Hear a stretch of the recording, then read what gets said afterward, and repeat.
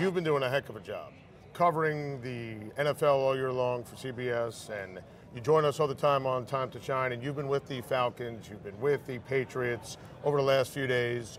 Do you get any kind of sense leading up to this game that the Falcons are flying under the radar? Well, first of all, I appreciate the compliment because you know how much I respect what you do.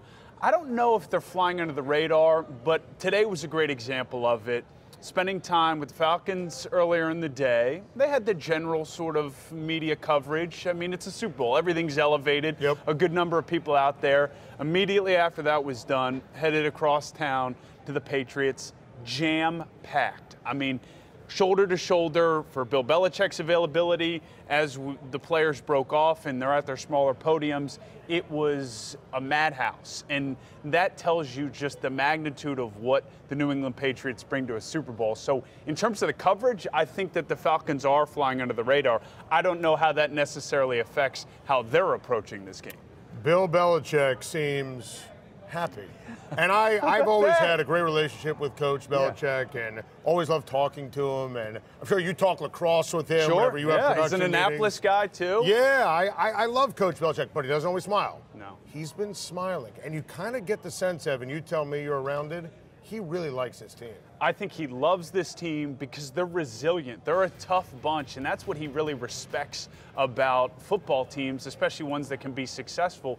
But as you look at him here, putting smile, that was today at their media availability, and I think he gets Super Bowl week. He's not a guy that likes to, obviously we know his press conferences every week. If you ask him questions about injuries or about schematics, he's not going to give you anything. But what you get during Super Bowl week, just to take fans there, you have folks from all over the country that are writing stories on specific angles. So he'll get a question today about his dad and his scouting background for the Naval Academy. He's going to open up to that. He's going to smile. He's going to tell you those stories. So you get this wide spectrum of topics, and you honestly get a better version of Bill Belichick.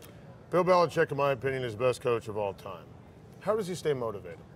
This was interesting, too, to talk about the way he approached today's availability. He said that it's not work to him. He loves the football stuff. I'll never forget hearing this one story. He talked about Ted Marchibroda, the old Colts coach, who was with the Ravens at one point when they first came in.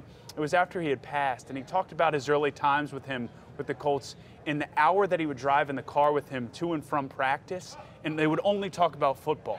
Not about family. It was one of those things where for us, it's like, well, you know, you work all day in football. Don't you want to just get away from it? He doesn't ever want to. So for him getting up every day, doing all this, grinding on tape, he admitted it today. It's not work. So motivation is never an issue. I gave my take earlier. You were there. What was it like seeing Tom Brady get emotional talking about his dad? Well, it got lost for me a little bit in the opening night ceremonies because it's just a madhouse and a circus. So it actually took watching it back to really get a sense of the power of what that question evoked out of him.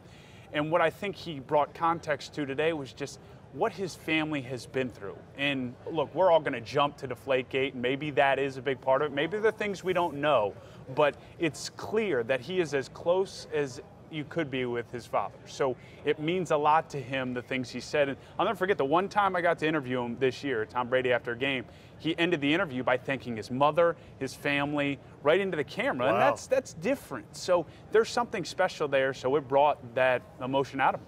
We have been on the air for 53 minutes, and we haven't mentioned Dan Quinn.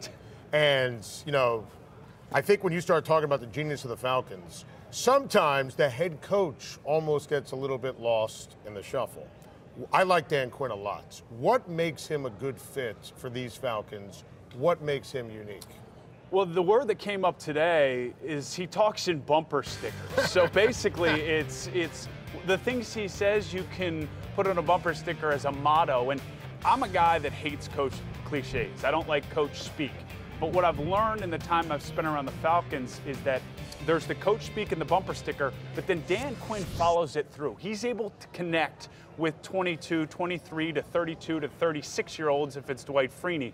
So he has this humanity, this personality that is kind of infectious. So you get the brotherhood terms, the ironing sharpen iron, all that stuff we've all read or heard, but then he backs it up. And the way he explains it is He puts the message out there so it's easy to digest for the player, and then they back it up with their actions. So I think Dan Quinn's proven to be a special motivator, and then he backs that up with his football acumen, especially on the defensive side, which is special. How about the relationship that Quinn has with his GM, Thomas Dimitroff, who, of course, used to work for Bill Belichick? Exactly. It's always the fun stuff about the NFL, doing the web and the 7 degrees of Kevin Bacon type stuff. And Dimitroff and Quinn have figured out this relationship well. And you think about Dimitroff, he's a guy that was on the hot seat. He had all the power in the previous regime. They bring in Quinn, and now Quinn has say in the final 53. The way they put it is prior to the last season when Quinn came in, they were going to be in lockstep with every decision made, and it's a relationship that has really blossomed, and you only have to look to this defense to really see that. 4 rookies starting, 3 second-year players. That's complete confidence for Quinn in the draft picks that Dimitroff is making, and then conversely, Dimitroff thinking Quinn can develop these guys and they can play right away.